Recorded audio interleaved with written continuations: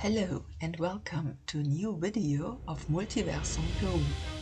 This video is dedicated to our own research, and this research is all about the analysis of the mummy's implants, skin surface, anatomical abnormalities, then the possible historical background and the location of the mummy's tomb. The analysis of the implants is of course preceded by sampling. The mummy that you can see now has not yet been presented to the public, so you are witnessing a premiere, a world premiere. Well, if that is not something. The mummy you're about to see is called Edgarda. By the way, this boring human name wasn't our idea, but of those who acquired this mummy from the tomb raider, and whose names we cannot mention here because we were not granted their permission. They made this mummy available to us for analysis at short notice, a rather inconvenient part of this research.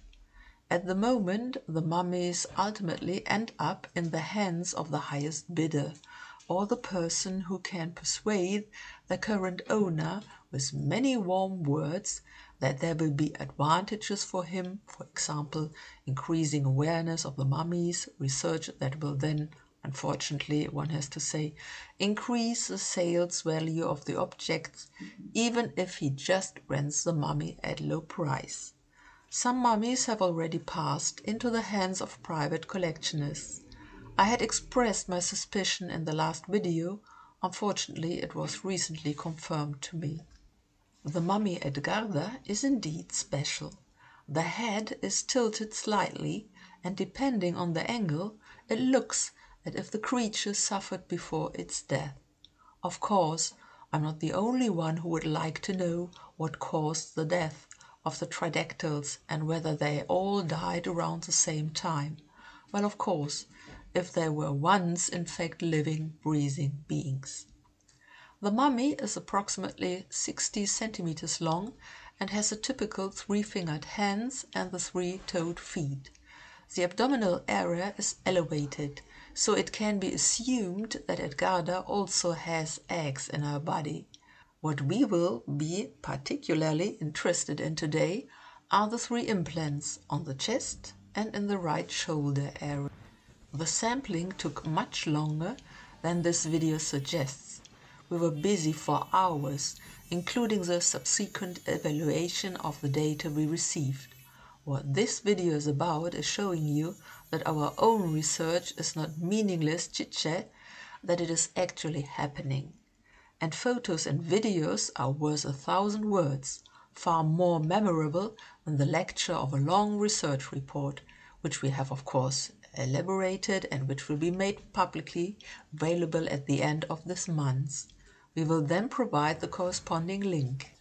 As you can see here, a special medical circular saw is used.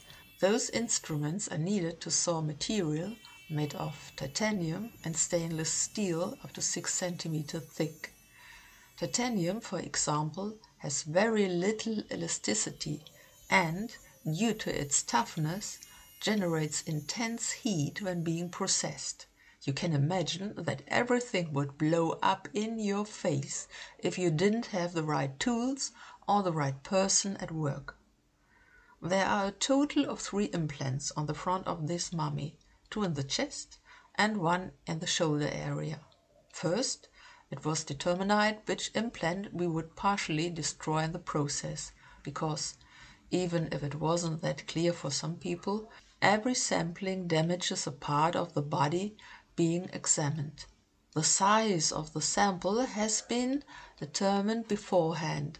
Then the fine sawing work begins, carefully, step by step, until you reach the point where you can carefully remove the cut piece from the surface without destroying other material or as little as possible. We end up seeing the dead tissue that lay beneath the sample we just removed, and of course has lost all elasticity. This tissue appears copper-colored, probably also influenced by the implant. After the sample can finally be carefully removed, it is placed in the sterile transport container, which is sealed and labeled accordingly. This is how it will be with the next sample of the implant, which will be taken from the loose forearm, namely from the hand area. This part of the body is rather less interesting at first glance. With such a long-fingered tridactyl hand, we would all prefer to see the entire body, but you will notice that the thing has its own charm. On the one hand, due to its size, which corresponds approximately to human dimensions and looks like a part of the mummy Maria, and on the other hand, because we will be able to see the bone structures clearly because of some X-rays, and also compare them. First, however, it's time to take samples. You are already somewhat familiar with the procedure. Again, the medical circular saw is used after we have chosen where to take the sample.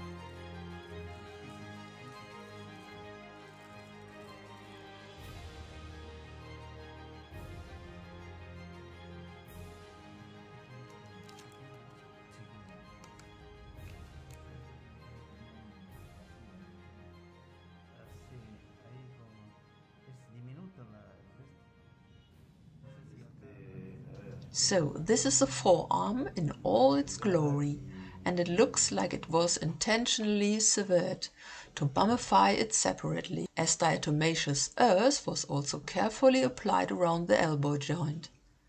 The necessary analysis to determine whether this is really the case still needs to be carried out.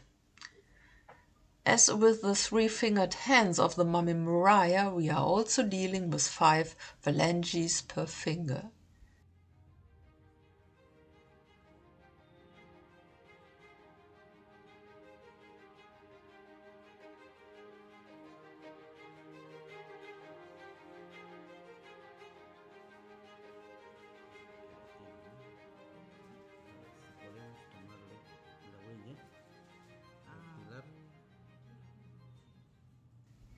We now see the fingertips of the hand, on which you can clearly see fingerprints.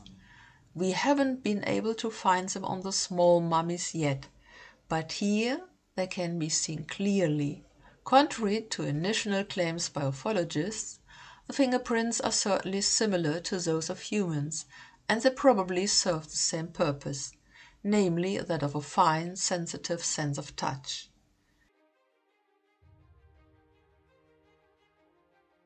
We then wanted to know if it was actually bone structure, and for this purpose our specialist, Irwin, placed a small plate under the area he wanted to X-ray. After all, you don't want any background images of the objects below the hand. This big white thing, which looks something like an oversized laser gun, is a handheld digital X-ray unit. This is used to direct X-rays onto the part of the body to be examined for a fraction of a second. The radiation penetrating the body is made visible using a digital detector. Dense structures like bones are shown brightly. Less dense tissues, such as fatty tissue, are shown dark, while structures with a medium density, for instance soft tissue, such as cartilage, are shown in different shades of gray. You can take precise recordings with it, which are transferred to the computer so that we can see the results directly in front of our eyes.